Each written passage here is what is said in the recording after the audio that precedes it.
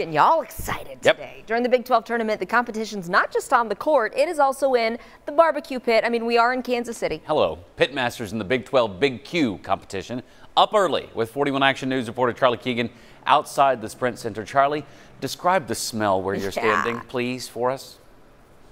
It is heavenly is one way to describe it, Taylor and Lindsay. Yeah, we're getting all the aromas of the different meats and the different charcoals and woods all mixing together here. But I want to introduce you the main star of the show this morning. This is Johnny Trigg. He's with the Smokin' Triggers barbecue team, a National Barbecue Hall of Famer. And the guy down there just called you the Godfather of barbecue. How do you feel about that? Oh, I love it right there. Right, exactly. Yes, sir. Well, very cool. So here, real quick, while we're standing right here, show us what you put on the grill just about 5 minutes ago. Okay.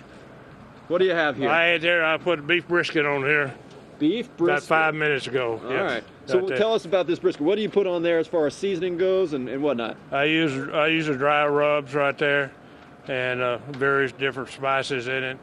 And I don't mind telling you right there, but after I tell you, I have to shoot you. Well, then don't tell me, all right? That's how they do it in Alvarado, Texas. That's where Johnny's coming from here. Now tell us a little bit about the Big 12 Big Q competition, because you guys are representing a team that's playing in the tournament, right? Yes, sir.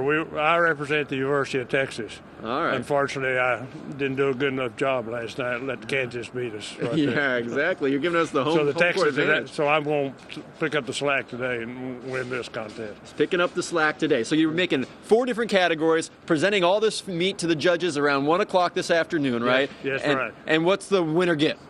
The winner gets cash prizes right there. All right. It's to be determined right there. Right. It's a nice check.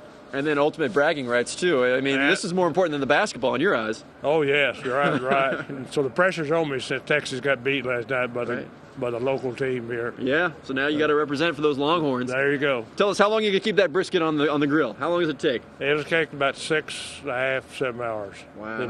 It'll melt in your mouth. Fantastic.